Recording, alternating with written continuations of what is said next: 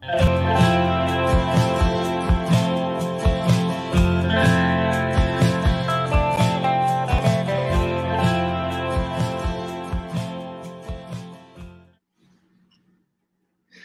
right, welcome to the Golden Shadow, everyone. My name is Arran Rogerson. I'm here with Alyssa Polizzi, and today we are welcoming back our friend and guest, Sam Hinds. Sam Hinds holds a master's in philosophy, cosmology, and consciousness from the California Institute of Integral Studies and is currently pursuing his PhD in clinical psychology at Pacifica Graduate Institute. He is training in ketamine-assisted therapy at Sage Institute in Berkeley, California, where psychedelic therapy is approached through the lenses of psychodynamic, post-colonial, Jungian, and archetypal psychologies. And that's what we're going to get into today.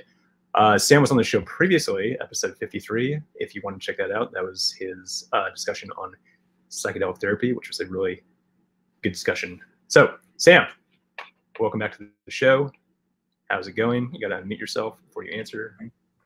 Yeah, good to be back. Thanks for having me back on. Good to see both of you. Things are going good. Excited to wrap up Hillman a little bit. Sweet. So tell us about James Hillman. Who was James Hillman? So James Hillman is, I think, foremost known as the initiator of what's called archetypal psychology. He tends to be situated sometimes as like a post-Jungian by other people. There's a book by Andrew Samuels called Jung and the Post-Jungians. And I'd say like Hillman is the most prominent and probably most well-known and original of the post-Jungian thinkers.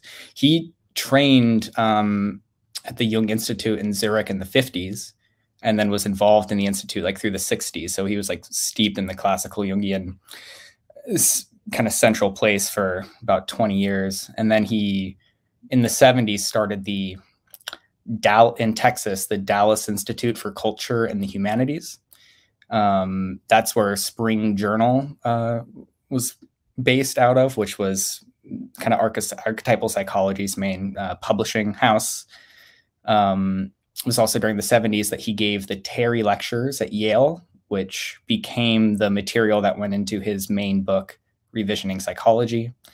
Then later he lectured at Pacifica Graduate Institute, and he died like just over a decade ago, I think.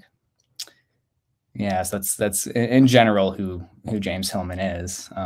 There's a lot more to dive into, of course. But I'm curious, Sam, for you to explain a little bit about your relationship with James Hillman's work, especially given your background and your studies.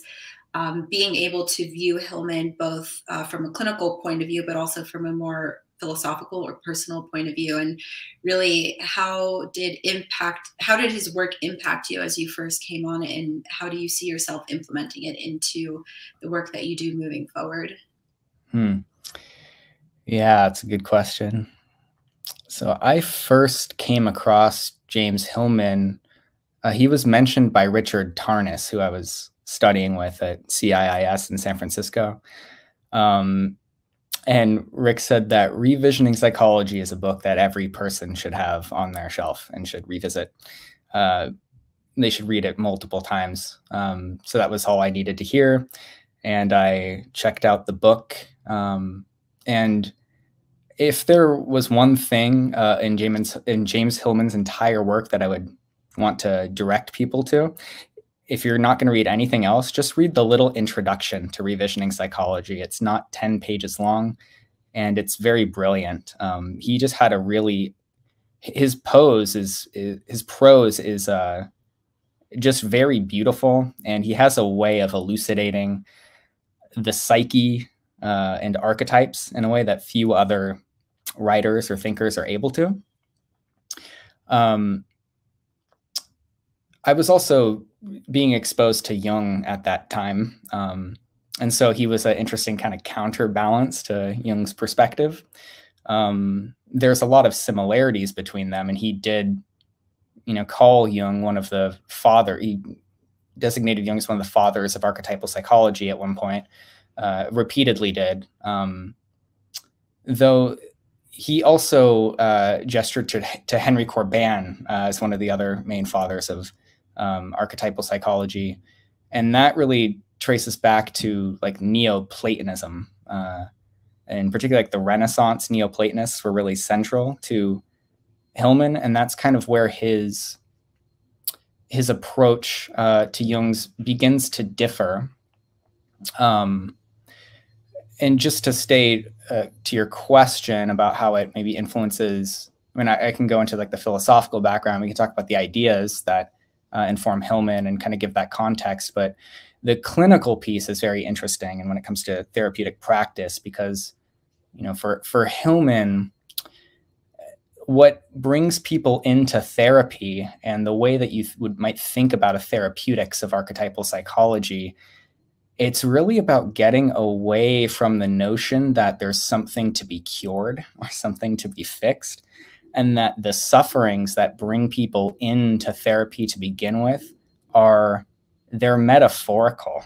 That it's the way that human beings partake in the sufferings that actually just belong to soul itself, that belong to images, that there is a dimension to human experience that's rooted in soul, but soul goes beyond human beings. It's not that the soul is something that's inside the human being and even necessarily needs to be cured or needs to be fixed, but that the sufferings lead people into therapy because it's soul calling people back for attention, to bring attention to it. And there's more of he emphasizes care of the soul rather than curing. So like this idea that care of the soul is more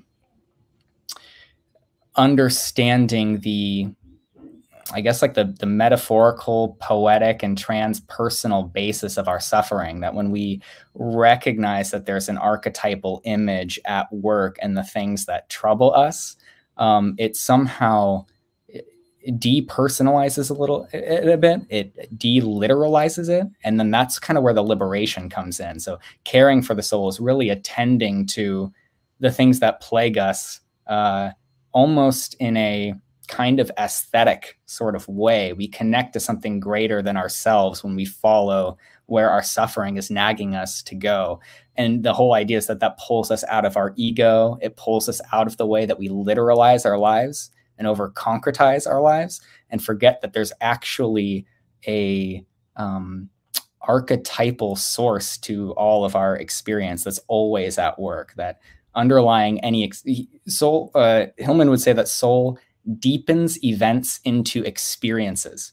So it's the way that the things that happen to us take on a depth, they take on a richness, they take on a meaning that is rooted in a deeper kind of archetypal source. And therapeutics is just trying to illuminate that from Hillman's perspective. And I guess as an example of this, Hillman talks a lot about soul making. He thinks about his archetypal psychology as a psychology of soul making. That term comes from the romantic poet John Keats, the English romantic poet, in a letter he was writing to his brother. And Keats famously wrote, "Call the world, if you will, the veil of soul making." So if you think about Keats, he died young of tuberculosis. And he wrote these like 4 fantastic odes at that time. And one of them in particular, Ode to a Nightingale, is just a beautiful poem. It's like this fugue of incredibly rich imagery. And if you just kind of read it fast and just let your attention just kind of bleed over it, it's just like this really rich, really beautiful dream. But there's also a sense that the suffering that Keats was going through in dying of tuberculosis, he found a poetic basis for it. He immortalized the suffering he was going through by finding its basis in the imagination.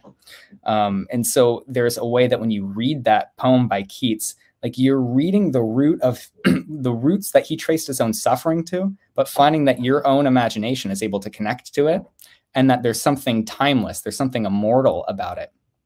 So that would be like an act of soul making. So that Keats found, he also said there are 2 things I believe in, which are the affections of the heart and the truth of the imagination. And so that's Keats rooting his mortal experience of suffering in the truth of the imagination. That's sort of what soul making gets at, and that's kind of what therapeutics is about for Hillman. I think we try to find the truth of the imagination at work and the things that plague us and that don't seem to go away. And that analysis is getting at that transpersonal, impersonal dimension of imagination at work in our psyches and lives. So, yeah. Well, lots of good stuff in there. Yeah, I want to get into the sort of differences between Jung and Hillman, and there is kind of this, if you're going to greatly simplify it, that there's kind of this feeling of Jung kind of like moving towards like a center point and kind of just like having this like one unifying sort of like direction, whereas like Hillman seems to be more dispersed and sort of disintegrating in sort of his perspective and not moving towards a single point, but kind of trying to maintain moving outward into many perspectives, or you know, challenging the kind of like one God, right, for sort of like the polytheistic point of view. Can you get into that a little bit? Absolutely, yeah. And I think you hit the nail on the head there, Arran. Like, so there are a few points that I would say, and that they're very significant points, that Hillman diverges from Jung. So in the sense that he's a faithful Jungian to the extent that, like Jung, he makes the archetype, this idea of the archetype, central to the psyche. It's the fundamental datum of psychological life. Though, you know, as you said, I think, you know, for Jung, at the ground of the psyche is this notion that he called the self, the capital S self. And one way to understand what Jung is talking about, or one way to think about it, is it's a center point that seems to bind and integrate all archetypal images around a common center and weaves them into a totality, which is to say that any archetypal figure is like a fragment. It's a partial face of this meta archetype that is the self, and it ultimately binds and integrates all multiplicity, and particularly all polarity. And this is something that Jung really picked up from like German Romanticism. This idea that there are polarities at work in the depths that are being worked out not only in nature and progressing of like kind of at like the engine that progresses evolution, but that they're at work in the human psyche and the human depths, and that's also at work in a kind of progressive evolutionary process. So yeah, for Jung, then the center of the self also has a kind of it's like a teleological attractor. It's like the totality of the depths that we as human beings that are kind of partial outgrowths of this totality, we start out as a sliver, but then there's like this almost like this gravitational pull to move toward that wholeness. And that's going to pull us through a series of processes where we need to integrate what's not integrated and essentially enlarge the personality, enlarge the ego. The ego is going to be enlarged in this process, which means just becoming conscious of and owning parts of ourselves that weren't previously conscious. And there's like a developmental pull. And I think you know Hillman rightly points that out. And as he said, he calls it a monotheism of the psyche, that there's ultimately one kind of image. That's why Hillman's rallying cry is back to Greece, because he wants to go back to a polytheistic notion of the psyche, which means that there's not a single center, there's not a single image, there's not an all-embracing totality, but that the psyche has many faces, many personalities. They can't simply be subsumed under like a larger order. And he wants to maintain that multiplicity and kind of stick with every archetype in and for itself. And also with that, I think this is subtle because, you know, Hillman wrote this book called The Soul's Code. And in that book, he's playing with not only Plato, in the Symposium, the myth of which is this idea that, you know, we all in incarnating descend with this kind of daimon that has the blueprint of our development in life, but we forget that, and then the daimon exudes its influence, and we kind of follow an unconscious destiny. And Hillman's playing with this idea in that book, calls it acorn theory. But if you read that in the larger spirit of Hillman, it's almost like he's picking this up as a way of looking. This is one archetypal fantasy through which you can look at human life. But I think we're misreading Hillman if we really literalize a kind of meta psychology around that for him. I don't think he's taking that. He doesn't take anything literally. In fact, deliteralizing things is his central imperative. So anytime he's saying something, you want to step back and see him as kind of being self-reflexive about the kind of image or the kind of archetypal fantasy that's at work there. So that's another place he differs from Jung. It's like he talks about developmentalism, but at other times he rails on it and wants to say, like, if you're taking this literally, like, this is one fantasy, look at, there's all these other ways of conceiving what's going on, each one rooted in a kind of image. There's one last piece where Hillman diverges significantly from Jung, which is also important. And this is that for Jung, throughout his life, really till the end, even though when he started talking about synchronicity and started invoking this idea of the unus mundus or the psychoid nature of archetypes, he still had this like very Kantian epistemological framework, meaning that, you know, he has the sense that all we have access to are the ways that the psyche is representing the world to us, but the world beyond the psyche is not something we can have direct access to. And then the way he would talk about archetypes, he would almost say like an archetype is something that we can't ever know. We can only know the image, like archetypal images. We can only know the things that show up in our experience as images that are representations of archetypes. But he did seem to regard the archetype as a thing in itself that's unknowable, that exudes some kind of influence or some kind of effect on us. And so it's like this active force. And he would even talk about archetypes, they can be possessive, they have autonomy. And so when we get possessed by an archetype, it's almost as if this thing that exudes a force and exudes an effect is taking hold of us and acting out its autonomy through us. And this kind of, in some ways, this is where he's closer to Freud, because, you know, there's this notion of like the unconscious as something instinctual, something that actually has a kind of force to it and is pressing on our biological being and impelling us into motion. Jung wrote this essay called Wotan in the years leading up to World War II, where he was essentially saying that in Weimar Germany, there was a phenomenon that was happening that was becoming this sort of possession state, and that there was this archetype of Wotan that was at work in the kind of German collective in the Third Reich. And he was looking at the phenomena that were happening and showing these metaphorical likenesses to the Wotan archetype. There's this wind that blows from place to place, and this wandering that goes on, and this kind of frenzied quality and activity. And I think for Hillman, there's not a sense that archetypes are like exuding a kind of influence, like they actually have a force with which they possess us. It's more like they are perspectives that we can get caught up in and take literally. He would call them like that when we're under one thing he says in the intro to Revisioning Psychology is that archetypes have he does say they have a possessive effect, but in that they create a bedazzlement of consciousness such that it becomes blind to its own stance. So it means that we're under a kind of metaphorical way of looking at things. And to the extent that we take it literally and can't get distance from it, then we get into what he calls like metaphorical enactments. We play it out.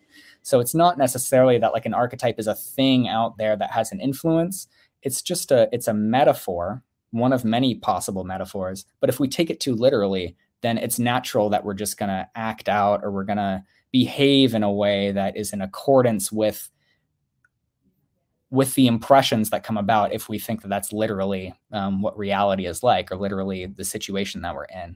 So it's got a kind of different flavor to it. So those are some kind of key differences between Jung and Hillman. I'm interested to lean in a little bit more to this idea of the differences. And on this last point about the archetypal dynamic, with Jung sort of looking at this more through the lens of the autonomy of the archetype and the unknowableness of it. And when it comes through, it is this force in people's lives. And I can see Hillman's point of view here, that if we literalize the archetype, if we don't take it as its metaphor, we can get caught up in this sort of illusion. But I think maybe the Jungian counterpoint might be that we're not always conscious that an archetype is even present. And so how might one be in this process of literalizing if they're not fully present or aware to this kind of archetypal force happening? And in that case, you know, is Hillman ultimately making some commentary on individuals who have brought that archetypal dynamic more into the ego's sphere of awareness? And how might he account for individuals who really aren't paying attention to it consciously? Yeah, that's a good question. I sense a couple of places that this can go. And this is something that's tricky about Hillman, because you know, it's hard because he brings in some quotes from Jung and you know, ideas that there's always fantasy, there's always image activity going on in the unconscious, even for Jung. But overall, it seems like Jung can be read in such a way that a part of the goal of individuation is the attempt to get free of kind of the unconscious possession by the archetype, and to have more freedom in relationship to them, or in some way to allow the freedom of the ego to kind of have more of its free play, even though it's still going to be archetypally informed, because our personality structure is always going to be informed by archetypal patterns. But for Hillman, he really says we can never not be under the spell of a certain archetype. Any perspective we take is always archetypally informed. He always says that the soul is something I can't not but be in it. And so in his writing style, in Revisioning Psychology, for example, it's like in some ways he's like performing, and through his rhetoric, he's kind of performing soul as he understands it, which you could just kind of get a sense that anytime he's saying something, he's shifting between archetypal modes, archetypal perspectives, and even trying to make you aware of the fact that he's doing it, to be like, we're always in a metaphorical perspective, but we become self-reflexive about it. So that's, I think, the process of becoming more conscious as far as Hillman is concerned. And this is where maybe we can get into this will be a little excursion, but getting into the Neoplatonic influence and how this goes to like the central move of archetypal psychology, what he calls psychologizing or seeing through. And this idea of seeing through, you know, he talks about what archetypes are. We see them and we see by means of them.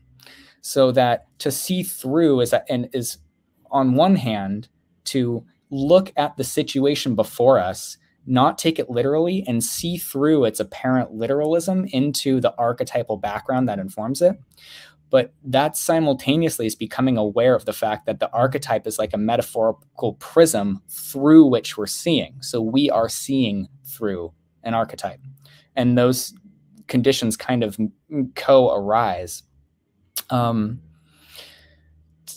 I think to get toward Neoplatonism and its influence on Hillman, like to illustrate, it might be even helpful to go back a little bit more to Mircea Eliade, who was a great Romanian historian of religion.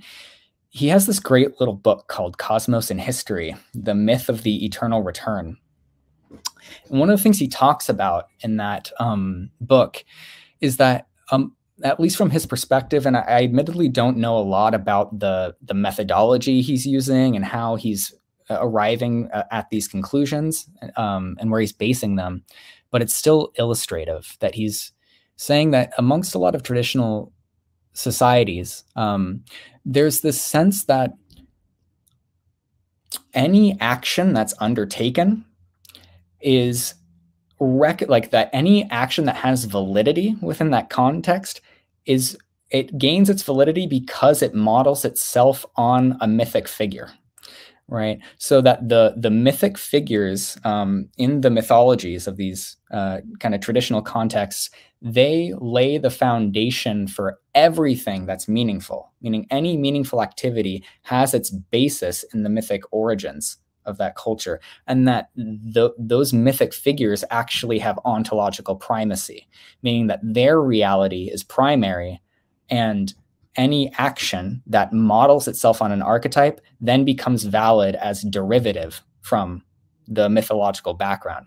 So in order to guarantee one's being, in order to establish one's ontological security, for existence to be valid, you model yourself on an archetype, right? The word archetype comes from the Greek archai, which essentially means a copy, right? So it's like it's to recognize oneself as a copy of a mythic figure. In Eliade uses this term in illo tempore, or like in sacred time. So mundane time is always derivative from the mythical patterns of sacred time. So this is kind of illustrative, or it lays a good kind of background for the kind of Neoplatonic move that Hillman's picking up on here, which is that, so in Neoplatonism, you know, it's this, if we start with like Plotinus, there's this emanationist cosmology, right? So you originally you have the one, which is like the indescribably full pleroma of all reality. You can't really say anything about it because anything you say is already a kind of diminution from the totality of the one, where everything is undifferentiated, but it's the source of all.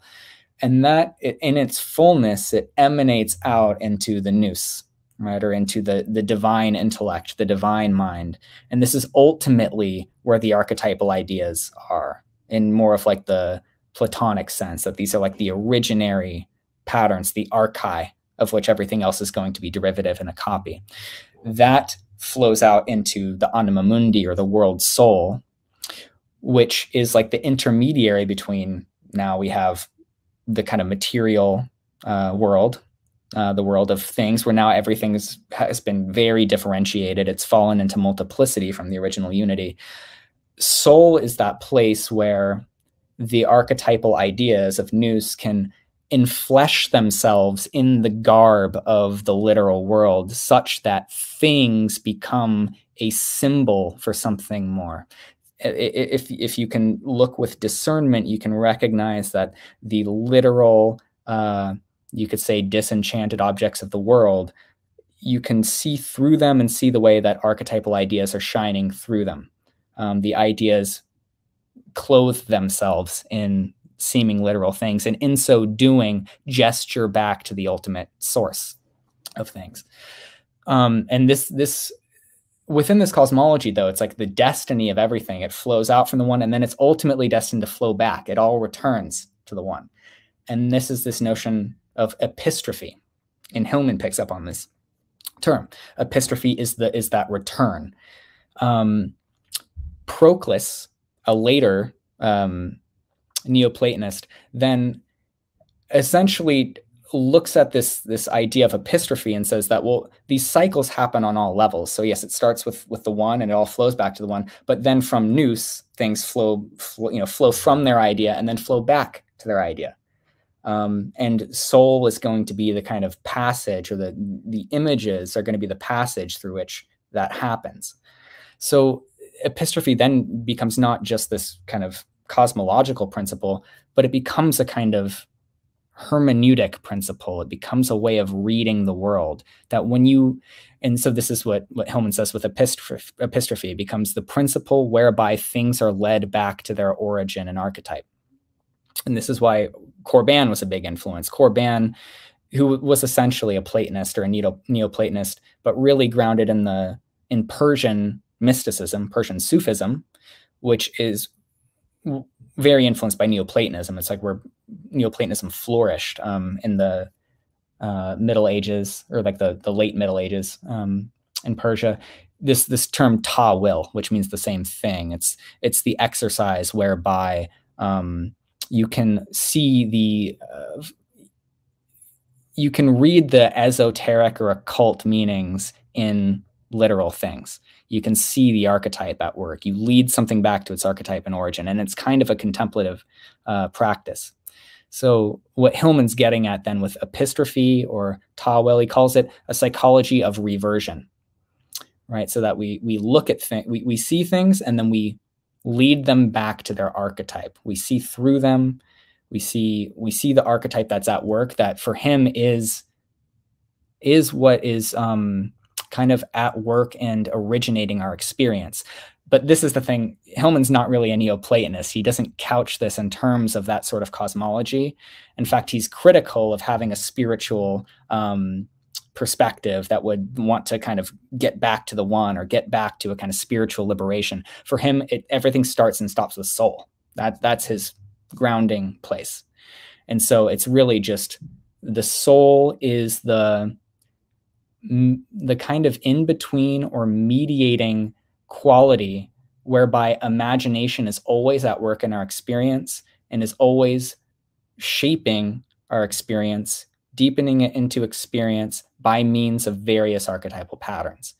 And so becoming conscious of the unconscious for Hillman is really just developing he would call it developing an archetypal eye, developing a sensitivity of recognizing the metaphorical archetypal patterns and motifs that are always governing our experience and perception. But he's also really not saying that this is just something that's endemic to the human. In fact, he picked up on this idea of the anima mundi, or the world soul. He's just like, wherever archetypes are showing up, and they're more ambiguous in their status. The soul is not limited to the human interior. It saturates everything. So that where an archetypal image shows up in any case, it's not a projection. It's not something we're putting on things per se. It's constellating. It's just showing up right there as it is. So yeah, that's. Thank you, Sam. There's so much there, but I want to pull on this thread a little bit about the archetype that is at work, and where we recognize this and we lead this back to, like, what is this archetypal force or this mode of consciousness that's working through us? You know, from the Jungian point of view, or the more classic Jungian point of view, we would put that in the context of the path of individuation and being able to create that dialectic between ego and the unconscious factors, and sort of work to integrate those and to strengthen ego complex so that it, you know, doesn't get as overwhelmed. But if we're taking this viewpoint through Hillman and we're seeing the archetypes at play sort of as they are and how soul interacts with them, what does that path of soul enrichment, because I don't really want to call it individuation, but soul enrichment really look like? And is it just the process of becoming aware of these archetypes at play through us and through soul that Hillman says ultimately leads us to, I don't want to even say like being better or being more individuated, but just the work that he sees as valuable? Is it just ultimately that process and being aware of it and dancing with it? And that's where he wants people to sit, versus, you know, the more classic Jungian view, which at times wants us to pull out an analytical, you know, practical, concrete idea, or telling us what it should do or where we're lacking. So curious about your thoughts there.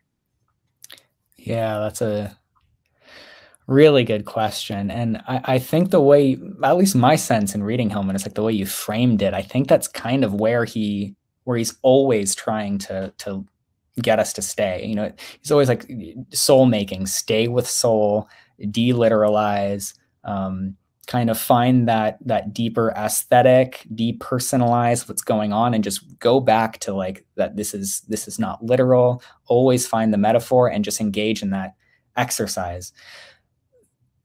And that this contrasts the idea that the ego is something that is developing. We want to have a healthy, strong ego, right? As opposed to one that's needs to be shored up and is kind of blown around by these influences. And it seems like Hillman's imperative is actually to frustrate and dethrone the ego. And that's why reading him can be really frustrating.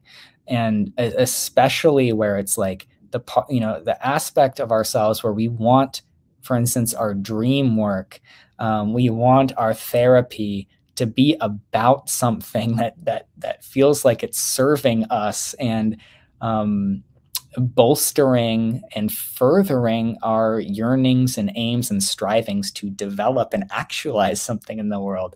Hillman is constantly trying to bruise that part of ourselves, I think. And this is also part of what he calls pathologizing, is that, if we think of the ego in terms of the hero archetype, he thinks that our cultures come to overly enshrine the hero archetype and that we completely identify with it and neglect the many other voices, the many other gods that are at work in the psyche, and therefore our neuroses are really where other gods are demanding their due, and so by always thwarting the ego's purposes and say like, yeah, you're on this track, but like this thing's nagging at you and you're suffering.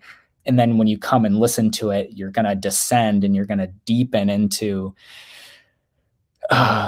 where the soul is full of pain and pathology and kind of the contortion and disfigurement in its images, which for Hillman are not personal. They actually belong to the soul.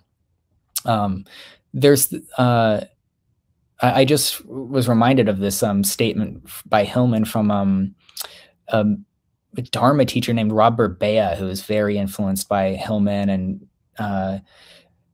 sort of transmitted this teaching called the soul-making Dharma, which is incredibly beautiful and very rich. But he says, Hillman talks about a pain finding its God. And that's sort of what therapeutics is about, is a pain finding its God or finding its archetypal ground, its archetypal basis. So I do think that's Hillman's overriding imperative. But, sometimes I have to wonder Hillman's position, his rhetoric, his sort of stance that he found, which is very original, and he kind of has this thing and he hits it home, and he became like the kind of paramount gadfly of the Jungian world, I think, where he's trying to shake things up and maybe find those dogmatic pillars and kind of rock them loose a little bit. And maybe wanting to counteract some of the tendency toward narcissism that can come up when we get so fixated on our individuation process and like, where am I becoming? What's my individuation process up to? He's really wanting to like dislodge that egocentrism or that heroics, and like open up to something that's very kind of impersonal, an impersonal imagination that is there for its own sake, right? Though I wonder how self-reflexive he was about being a gadfly, and maybe how tongue-in-cheek he might have been about that maybe he didn't even fully take himself literally, It's hard to know. And this is one of the things that's always kind of bothered me about Hillman a little bit. Not bothered me, but it feels unresolved. And you can maybe sense this in Nietzsche. And I remember it was Richard Tarnas who first pointed this out to me, that, Nietzsche was called the father of postmodernism for a good reason, and that he was situating most totalizing visions as oriented in a certain perspective, and that you can decenter those and you can question them, you can append them and contradict them. And then ultimately he says, that you say that truth is what is all there is. I say that truth is precisely what there is not. There is only perspective, right? But the issue is that, okay, to make that claim, you would have to kind of transcend that condition in order to establish that as a truth. If everything is perspective, you have to transcend the inescapable perspectival nature of things to even assert that as a truth. Something similar is going on with Hillman, where he's saying that we're always in one archetype or another. None of them are the last word. We should have fluidity. We should always be open to multiplicity and be self-reflexive. But where's that meta point from which he can make that perspective clear and have consistency? It's almost like he has to be, in some sense, outside of a certain archetypal perspective to make that claim and have it hold up without just seeing through that as well, right? So there's something tricky and unresolved there. It's like, it's almost like, well, I see through that, and you're under the archetypal fantasy of Archimedes trying to get off the earth and, you know, like use a lever on it. So that's a little tricky, you know? And so in terms of this tension, like it's nice to hold Jung and Hillman in this tension and see Jung as that force that's always trying to break open the totality of the kind of Jungian vision of the psyche, like the Zen Enzo, you know, it's like it's open. It kind of doesn't close in on itself. You're always trying to be wary of a partial perspective that gets too locked into a sense of its literalism, a sense of its completeness, a sense of its totality. But at the same time, I think Jung's always there pulling toward integration, affirming those dimensions of our depth that I think have a natural yearning and longing for many of the things that Jung's vision is gesturing towards and situating us within. That's something about the process of becoming, something about the impulse toward integration, toward wholeness. I think that's always at work too, you know, so there's a generative tension between those. And I think there's this complexity thinker named Edgar Morin, a French thinker, who has this idea of the unitas multiplex. It's like unity and multiplicity. And I mean, there's foundations of that in Romanticism as well, talking about unity and multineity and things like this, but this tension between the one and the many as a kind of juicy point. And I think Jung and Hillman always hold that, but Hillman is an effective and necessary gadfly, I think, in some ways, and it's hard to shake him off your back. I wonder if you see Hillman as being a figure who's trying to plunge back into the shadow constantly, and that, you know, you're talking about like the kind of the worshiping of the ego or worshiping of the hero and forgetting about everything that's beneath, and that it's important to have your pain find the right God in some sense, right? So with Jung, in some ways conveying this sort of like heading towards the light, like kind of heading towards like the self, which is sort of like, you know, like this sort of like beautiful top of the pyramid kind of thing. If Hillman is sort of like, if you essentially saying like, if you do that, you're going to ignore a huge part of reality, and you're going to repress a lot of the multiplicity that's inside you. And if that's sort of like Hillman's deal, is trying to prevent people from being so reductionist about their ideas and thoughts and their methods and their therapy, and to constantly be trying to like rip that down, disintegrate that back down like into the shadows, because that's where like the real fertility is there. Does that make sense? Yeah, it does. And I think you're on to something there. And I think that the things that Hillman pokes at and, you know, kind of goads in terms of where certain perspectives get too comfortable, it is a confrontation with shadow in a certain way. And at the same time, I think for him, the ultimate shadow is literalism. That's like that's the ultimate shadow he's wanting to unearth. And at the same time, there's a way that I think Jung gave a lot more gravity to the shadow. Like the shadow is something to contend with. It's actually quite terrifying. And there's this notion, you know, like, whereas like Hillman is really looking to the Neoplatonists. Hillman actually wrote a really interesting essay about Neoplatonism and pointed out that Jung didn't really spend a lot of time citing them. They don't show up very often in his work. He was much more rooted in like the church fathers and the theological debates through the Middle Ages, particularly on this notion of the privatio boni, right? Which is to say, is evil a metaphysical element in itself with substantiality, or is it just the absence of good? And Hillman, I mean, Jung really wasn't into that idea of the privatio boni, that like there's no such thing as evil, it's just an absence of good. It's where good isn't. And he was more into, early theologians who actually saw the divine in terms of the complexio oppositorum, and that actually good and evil are mutual co-arising aspects of something, and therefore we're in this moral conundrum, and we always have to master the shadow. And if we don't, then we're going to act it out, and it's going to be extremely destructive. And in Hillman, there's almost like there's not that same gravity in a certain way. He's less wary of the psyche than Jung was. He's less, he has less gravity around the destructive potentials of it. He's more like a artisan, or more like somebody who wants to appreciate the aesthetics of the psyche, appreciate the poetics of the psyche. And this isn't to say that he didn't have his concerns. In fact, he was actually a pretty political person.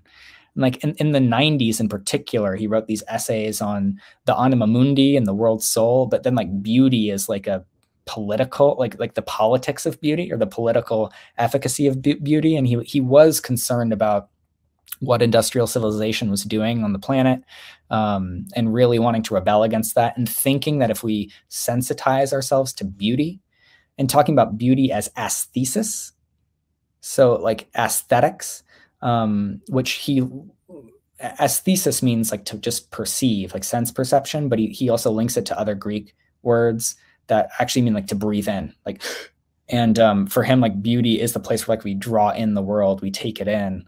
And for him, I think that would be a way that like a lot of the shadow of humanity would be, he felt that like a lot of the things we act out create ugliness. And he actually really wanted to combat against ugliness, and said that like if we sensitized ourselves to the soul, if we sensitized ourselves to beauty, then we would revolt against so much of the ugliness of the world, and we would inherently want to create something more beautiful, more aesthetic. He even talks about the cosmos, like to create a cosmos. He links that to the root word of cosmetics, and that there's actually like an aesthetic dimension to having a cosmos. There's beauty is central to it, which is why I think he thought that that's why Plotinus said that the soul is always an Aphrodite. What does that mean? It's like the goddess of beauty, that the soul speaks itself aesthetically. It speaks itself in beautiful forms. So yeah, that's where you get Hillman's like kind of concern and his gravity or his motivation. But at the same time, like Hillman's, he's pulling on a shadow, but there's also a sense that like there's less gravity, or there's less concern around the shadow. Or you just get less of like a heaviness around Hillman. I think maybe because he's like I think his allegiance was just to the truth of the imagination, to like the soul in itself. That's where he would always want to go back, so that whatever suffering, whatever tragedy or calamity is there, you can always trace it like that. There's something eternal behind it. And maybe that's a little too relaxed, maybe that doesn't quite get at the gravity of things quite enough. So yeah, that's kind of like a roundabout way of kind of reflecting on that question of shadow with Hillman. And from my understanding, Hillman, in opposition to the union of the polarities, seems to want us to just sort of dance between the reality that one is always there, and if we try to transcend them both into something new, we're kind of discarding the essence of what those polarities were in the first place. And maybe even the idea of polarities in the first place is flawed, and so rather than the union of opposites, it's more like, well, when we talk about one aspect, we recognize that maybe there are multiple or an opposing force that's always there. So like when he talks about Senex, he's going to talk about the puer as well. And rather than say that we should transcend the Senex puer axiom, we should instead just flow between the two and know that whenever puer is present, somewhere standing just behind it is like, the shadow of the Senex. And if you want, you can just quickly turn towards that and be with it and move through it and have it influence you. But it does sort of create what I think is kind of chaotic energy of Hillman's work. And I think that's why certain people, maybe especially in a classical Jungian sense, feel uncomfortable in it, in that where do we orient to then? Because even this idea of just orient to soul, then orient to what the image is, orient to what's coming up. Well, the multiplicity makes it so that there's this range of potential at any moment. And how does one ground into that? And the ability to move nimbly from one image to another, or from one archetype to another, is actually quite an overwhelming experience. And I think, as all philosophies are, it's a real like revelation and sort of reflection of the philosopher themselves. And I think when I read Hillman, I get that sense of that powerful, intuitive function and thinking function that he really has, but that he can hold so many perspectives at once and not feel overwhelmed by it. But when I talk about this with others and certain questions I've got, it's like, well, what do I do with that? Or how do I orient then to my dream images that are coming up? Or how do I work with this and extend the puer and Aphrodite? It's very overwhelming for people. Mm-hmm. So what do you do? And I think almost Hillman would say, just dance in the chaos, right? Just be with it. But that's hard. That's hard for people to work with. And I'm especially curious for you, bringing in some of these ideas more into the clinical space. What does that look like in a more concrete manner as you work with clients? Yeah, that's a really good question. And to be honest, like I could only imagine, and actually my a friend and colleague of mine named Jason Butler wrote a book called I think Archetypal Therapy, and he was wrestling with this question, like, okay, so what is like, how does Hillman apply to actual clinical work? And he's looking at that and trying to unpack it, but it's a hard question to answer. And I would imagine it really comes down to like what you might call like the analytic attitude that's brought in, that there would be a kind of reverence, and there would be a sense that you'd approach what's coming up as a dream or as a fantasy. And then it's like an art of where are people stuck, or where is this fantasy too rigid, and where can we loosen it up, find other ways of looking, recognize that actually so much of what's arising, if it's reified and it's causing suffering, can be rooted in the way of looking. It's rooted in the perspective that's at work.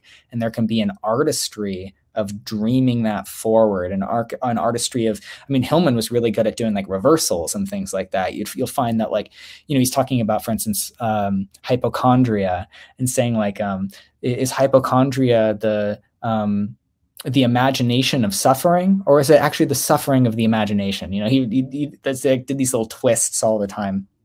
But I think there's a sense of recognizing that what's arising is ultimately metaphorical. You don't take it too literally, and then you can find a kind of artistry and recognize that if the suffering is poetic, it can either be beautified or redeemed in a certain way, made more bearable by being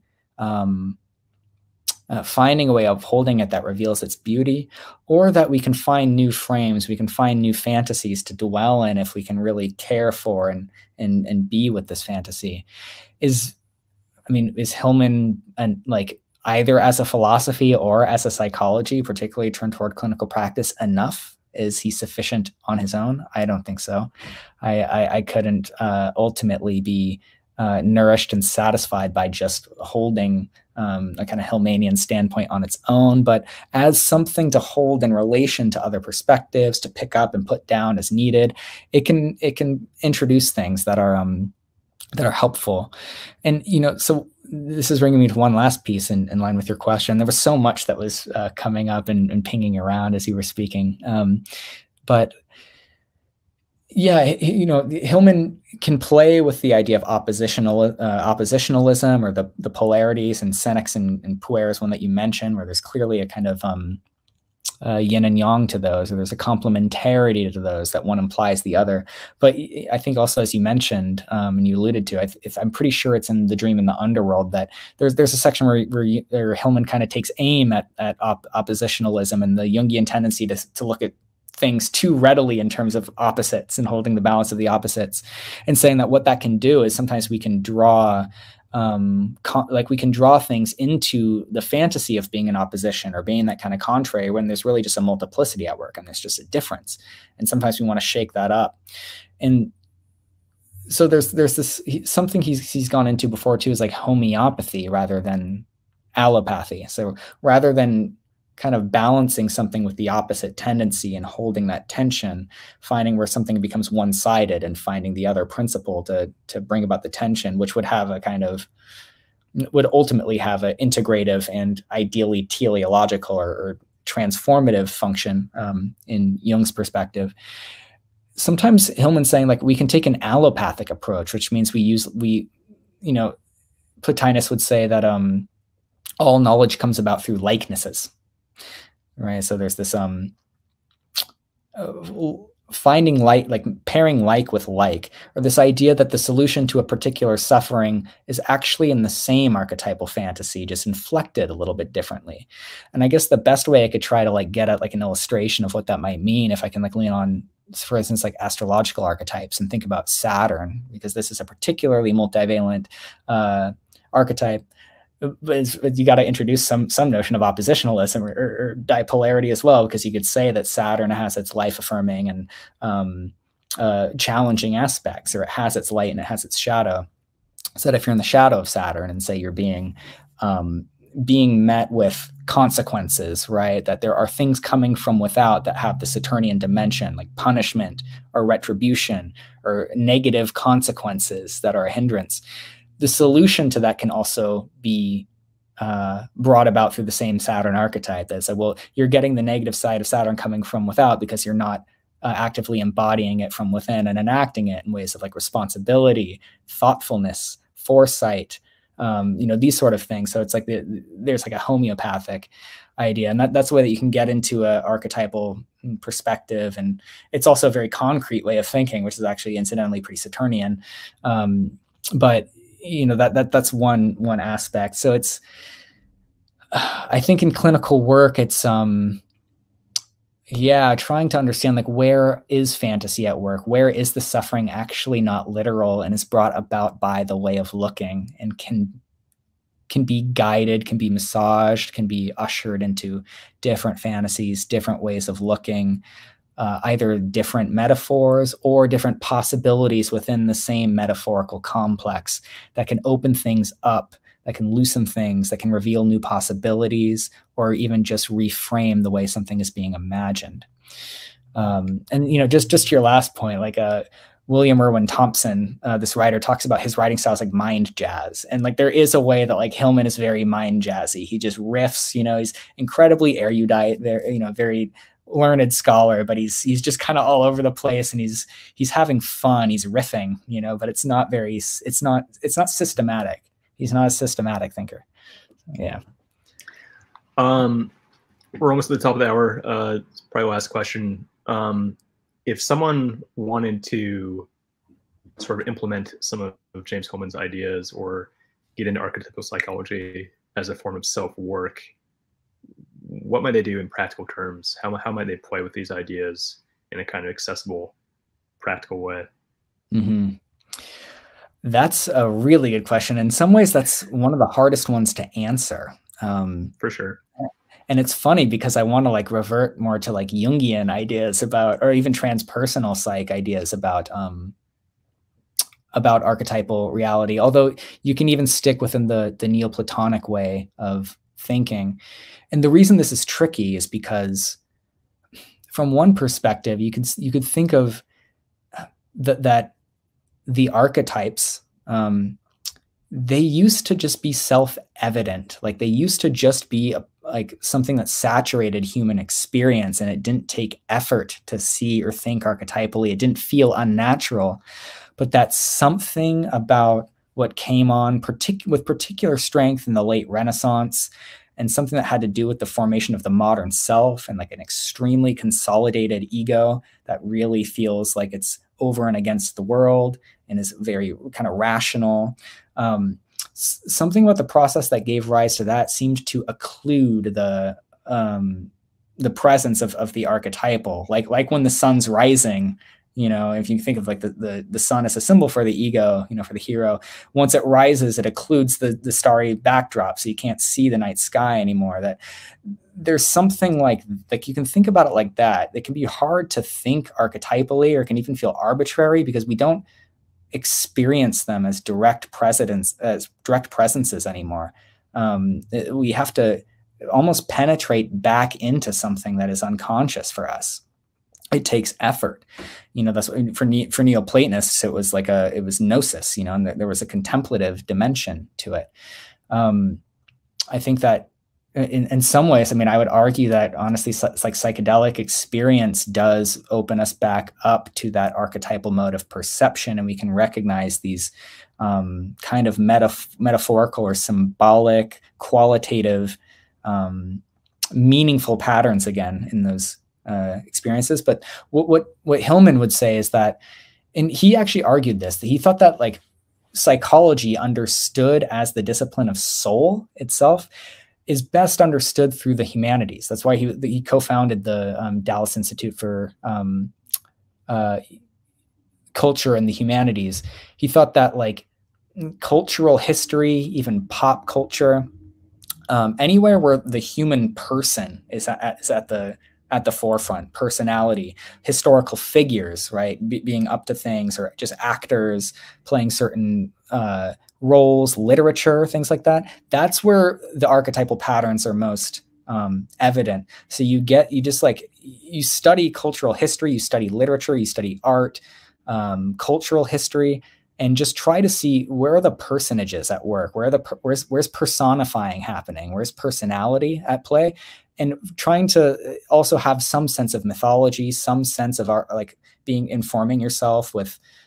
He would turn to Greek mythology first because he thought that it was a particularly very differentiated, very rich pantheon, and just finding, again, Plotinus, right? Knowledge comes from likeness. Where do you see the likenesses? Training yourself with that archetypal eye to recognize that there's a kind of metaphorical root that makes it possible to even see analogies between people, between events, between happenings in your life, and archetypal situations.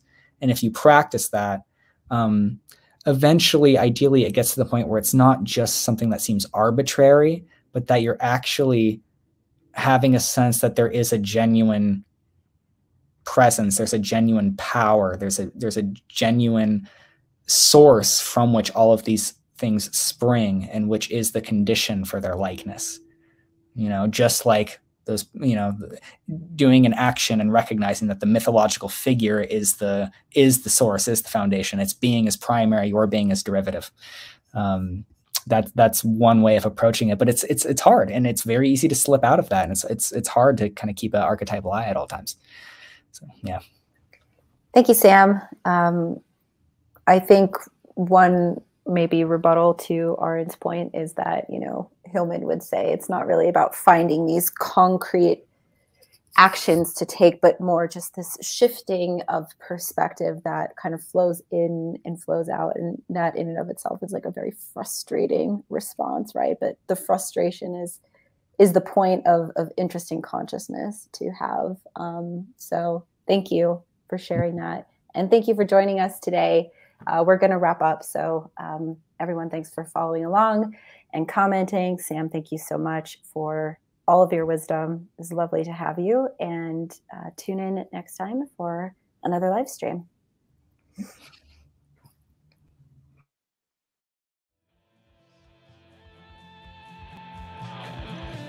If you find our content useful, please consider supporting us on Patreon. Go to patreon.com/goldenshadow.org. If you'd like to keep up with my explorations, musings, and stay updated on the project, subscribe to the Golden Shadow Journal at goldenshadow.substack.com. Thanks for watching. See you later.